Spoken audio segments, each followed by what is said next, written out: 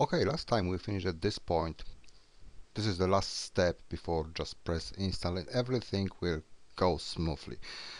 This is enough for us to work with the sample data. But one problem is that part, you know, this is what is just file name. And we don't want to have it this way. We'd like to have something like the block English when we hover over we've got some additional information. To do so we need to edit one file, and it of course will be ready for the translation as well. This file is in our demo installation language engb, that one. I have already opened it in my text editor, and we need to scroll down to line about 100 when we've got all this install sample block set. This is just constructed quite easily. We've got install prefix, set suffix, and if we have a look, we've got here, this is our stuff exactly. Install sample data QS, which is basically file name but capitalized, and a description. I put a GB just to indicate what kind of language we are using. This is just to display it. When we want to just description, we need to just scroll down and put additional line like here. Install prefix sample data QS set, which is basically the same like in the line 100, and description.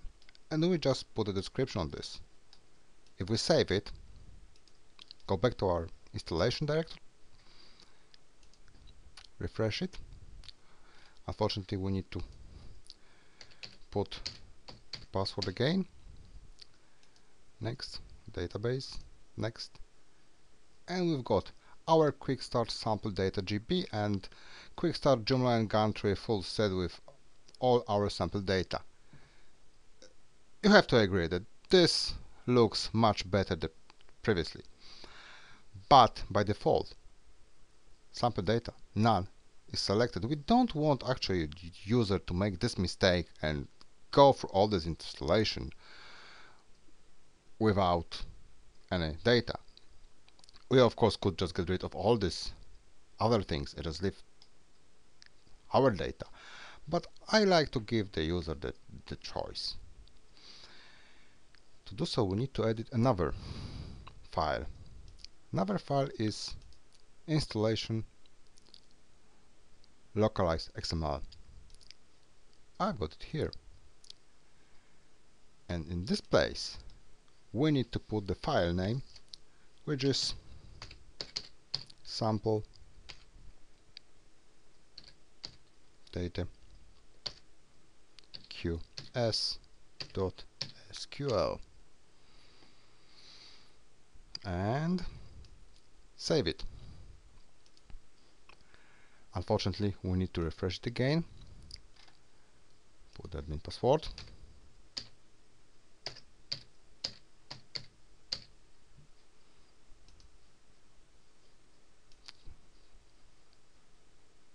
As you can see, this is selected by default. Now, the moment of truth.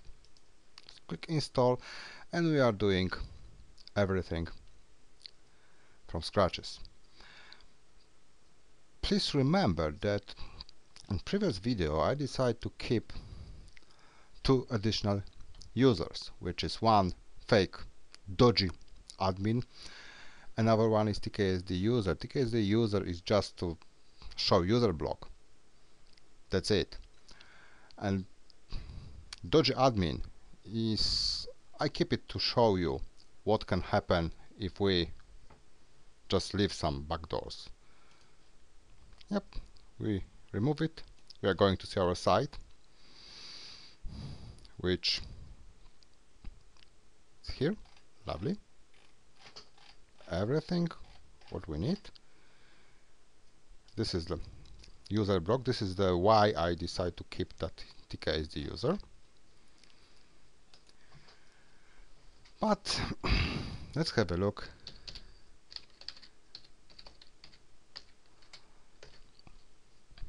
how it works. Admin, this is a user we created during the installation. Yep, and the users. And we see we've got the admin and Dojo admin. Okay, let's log out. Definitely, our quick start package works.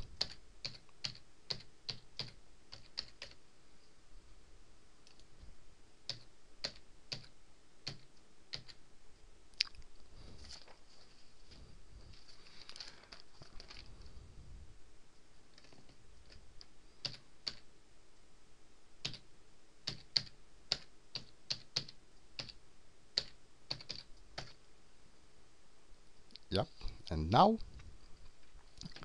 we are logging as a Dojo admin. Really don't want it to happen. That's it. Here we are.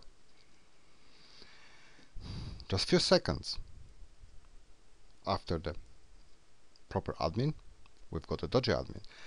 And what Dojo admin can do, can do that kind of thing. Activated is okay. Disable. Fine. Log out.